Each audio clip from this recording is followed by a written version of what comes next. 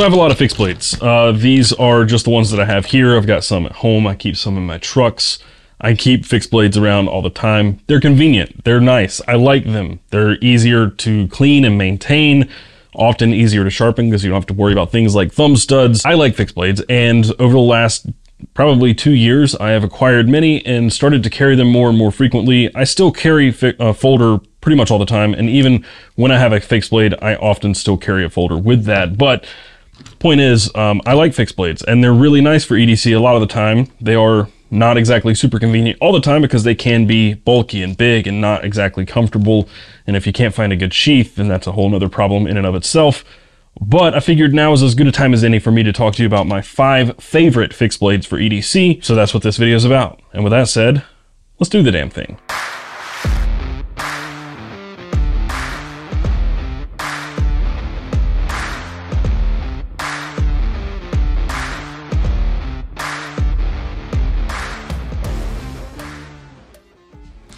So, as I said, I have a bunch of fixed blades.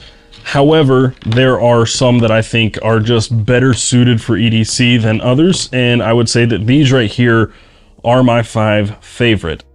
With, I would say, the first of all of these that I purchased, the first fixed blade I tried to EDC and failed several times to do that until I came across the sheath here. That would be this blade right here. This is the Bradford Guardian 3.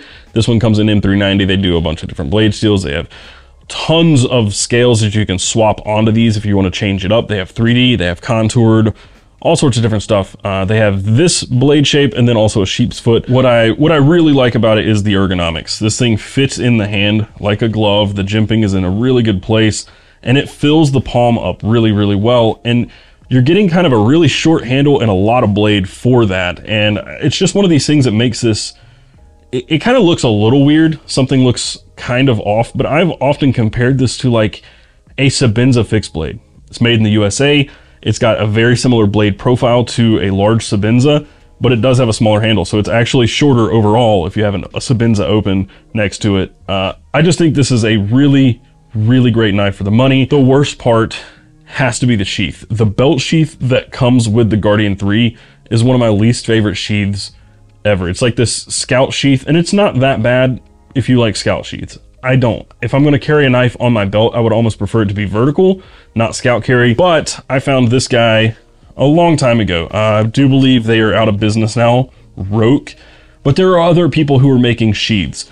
This sheath made this knife for me because it is a really nice, high quality, this is Vachetta leather, leather pocket sheath with a clip. So I can carry this in my front right pocket where I would normally carry my folder. And it's just one I don't think I could ever go without having a Bradford Guardian in the collection. It's just solid. So that is number 1, and that is the Bradford Guardian 3, specifically with a leather pocket sheath. I did have an Armitage sheath for this thing, and it's really good if you want to carry it like on a backpack strap, or if you do like a Kydex sheath on your belt. That's just not for me. You could do the Armitage with an Ulti clip, which I tried, but this right here was the magic combination. This is the Tactical Pterodactyl, or TPK, mid-sized Raptor in a sheep's foot.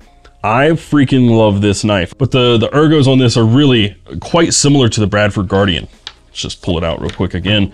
You got a nice big finger choil. The handle shape on them are very similar. This one obviously has a lot more girth to it.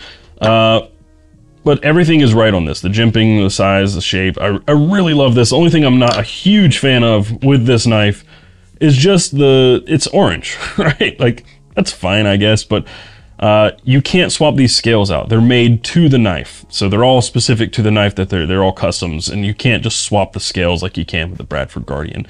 So the only way I would ever get rid of this knife, I think personally, would be if I found one in a drop point or clip point with like micarta or some other handle on it. And the only reason I don't carry this more than I do comes down to sheath options. There's only one. It's this one, which is custom to this knife, and that's that. I can have a leather sheath commissioned for it, I guess, if I wanted to, but I have put the rack and pinion set from the Ulti link from Ulti Clip on this sheath, and now I can, you know, snap it to my backpack. So I will probably carry this one more moving forward. This will be the backpack knife. The only downside to TPK is getting one. He operates in drops. They're first come, first serve. I always miss the drops. So I found this one secondary in my Discord server. I think I bought it from Rue, who's one of the mods. Great knife, love it. TPK Raptor, this will not be my last one. They're really sick knives. So the next knife, I've probably owned this one longer than that TPK, but doesn't really matter. We're just going through them in no particular order, really. Very similar in size, shape too, as well. We've got that big finger choil, like very, very similar. Still a sheep's foot.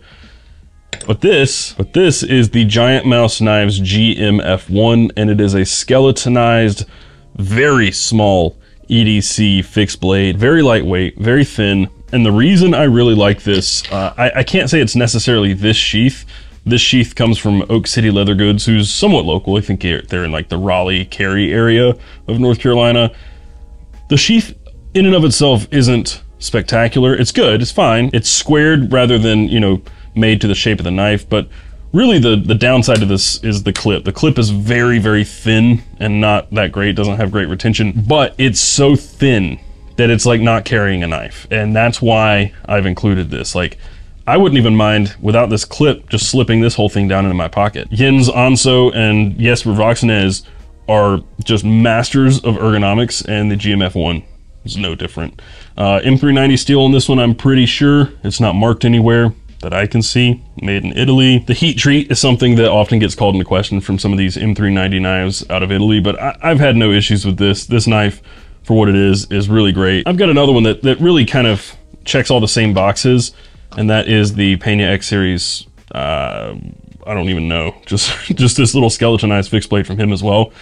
Also comes in a similar sheath. The clip is much better, but this sheath is literally twice as thick. So when it comes down to it, if I'm gonna grab one, I'm probably grabbing the GiantMouse, even though I typically am more of a drop point kind of guy. This just kind of edges out the Pena just a little bit. So this next knife I got at Blade Show last year, and I've carried a significant amount. I don't know how much I've carried it, but it's a lot. This one's just easy to carry, and it's a great knife. And I got this one directly from Yannick himself. It was a gift from Yannick of Daily Customs, Daily Knives. This is the AK1, but this particular one is a custom regrind by Alex Kremer. And I got to choose scale colors, the inlay, and it's all customizable too, right? You can take this apart and put different handles on it. This thing is just really sick. It's a phenomenal little knife, very thin and slicey. And you also have the ability, you can take these handles apart. If you look right there, I don't know if you can see it on camera, there's two little notches or cuts. There is actually a lanyard insert. If you take this apart and flip that around, you can put a lanyard hole at the very end of the handle. I ended up never wanting a lanyard on this knife, so I flipped it around to make it just really clean. It kind of reminds me of like a EDC steak knife or something. It's just really, really good, fits in the hand well. And this sheath is really something that sets it apart. I don't remember all the details about this sheath.